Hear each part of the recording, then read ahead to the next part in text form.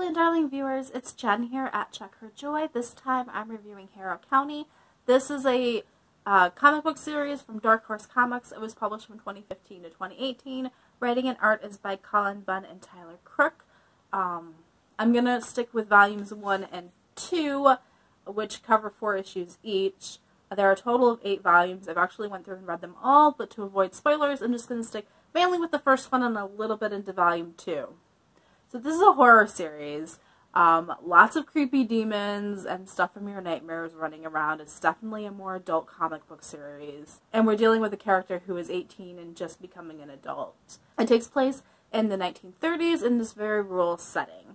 And all of it takes place in Harrow County, which is basically plagued by demons, or what they call Haints. Hence the title of Volume 1, Countless Haints. The story follows Emmy as she turns 18 and starts finding out that she has these strange powers, kind of magical powers, and that the Haints really respond to her, and she has some pull in this world. She's pretty powerful. But also the townspeople are scared of any kind of magic, especially because they were plagued by a witch in the past. So there was this girl, Hester, before Emmy was born, who started off healing people, being very helpful, but also there are the demons, and they were also drawn to Hester, and Hester definitely used them to her advantage, and she also started gaining followers within the town, and so that creeped out the rest of the town, and eventually it leads to the town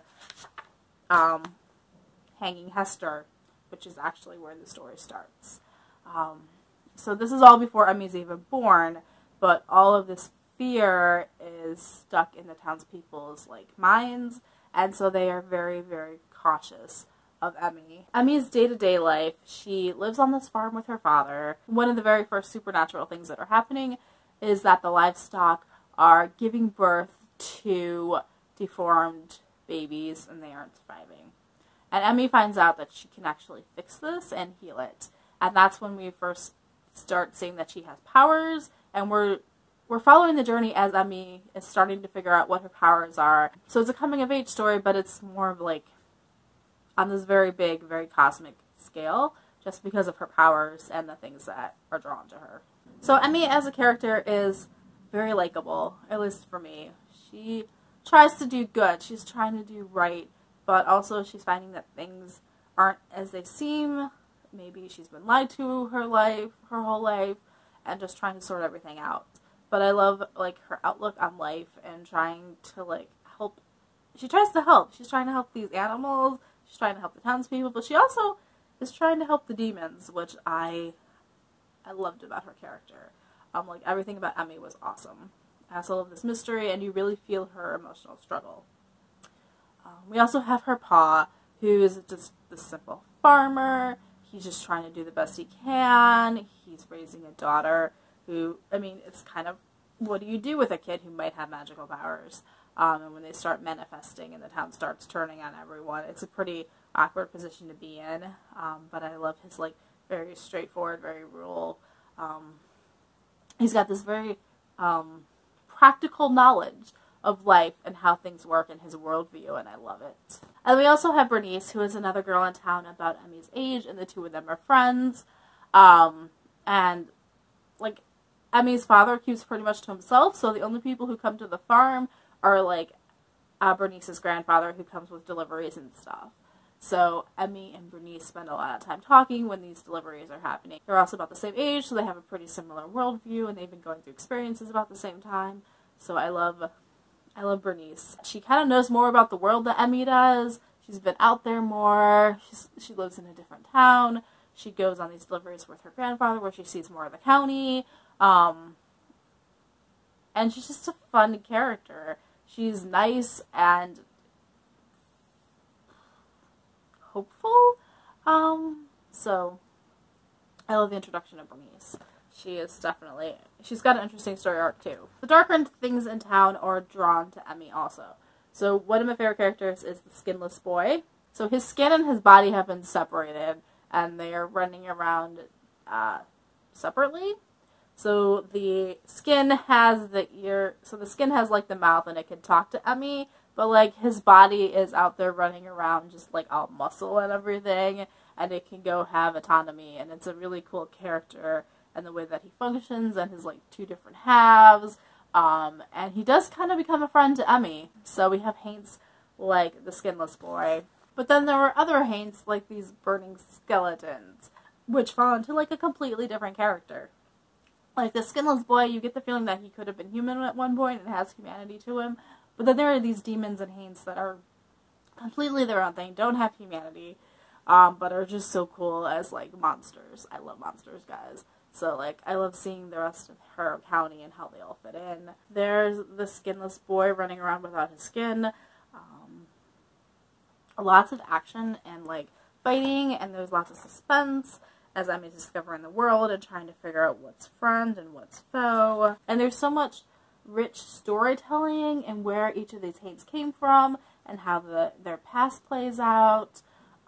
It's a pretty rich world, and I love the dark color palette, the watercolor. It's so much fun, and some of these are just so creepy. Volume 1 is basically Emmy trying to figure out her past and where she fits in. There is this connection between her and Hester. There's a reason why they both have these powers, and I love that's like kind of the main mystery of the entire series, is how does Hester play into all of this and what happened in the past. Volume 2, we start getting into more story arcs where we have like specific people and demons and problems that we need to solve. That carries on through the rest of the series. Volume 2, we have another girl called Cammy showing up, who is basically Emmy's twin sister. And Cammy has a distinctly different worldview than Emmy, whereas Emmy wants to protect and use her powers for good. Cammy has all these powers, and she doesn't see why she should have to hold back because of other people. And she's pretty sinister. So we have Cammy and Emmy meeting and trying to figure out where they fit with each other and where they each fit into the world. And Cammy, like, because Cammy has, like, the same powers as Emmy, like, they can both do different things, but they have different worldviews, and trying to see how they mesh and, like, combine with each other.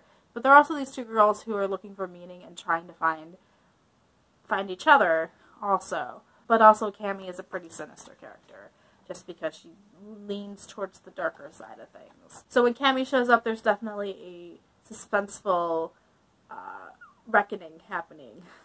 Things start changing as she starts bringing out some of the darker things and encouraging them. And Emmy trying to find this line between protecting the people and protecting the Haints and trying to make them live harmoniously. I think that's Emmy's main thing, is that she wants harmony. She doesn't see the Haints as particularly evil. She sees them as more beings that also deserve a place in the world and trying to sort it out. But also the Haints don't like the humans. There's too much bad blood. The humans are obviously afraid of the Haints. These are literally the stuff of nightmares. And that is pretty much the theme that carries on throughout the entire series. So this is a pretty dark horror series. It has tons of monsters, which I love. There's this emotional aspect of figuring out Cammy and Emmy and the world and growing up. And I loved it. I love the visuals of this like watercolor painting. A lot of it's very dark, very eerie, lots of sinister imagery happening. Snakes reappear as a common theme, so I just ate all of this up. I loved it. There's a few books towards the middle where we start introducing tons and tons of characters, and there's just too many characters at once, and so my interest kind of lagged. But the end of the entire series, all 8 volumes, that one definitely picked up again. I loved volume 8 also. So volumes 1 and 2, I think I gave these both 5 stars. I know I gave volume 1 5 stars. If you love darker, creepier monsters and you love psychology of like figuring out what's good and evil, and sometimes things that appear evil aren't necessarily evil, like it's all fun. And things that are good don't always end up being good either. Peace out, I love you, and keep reading.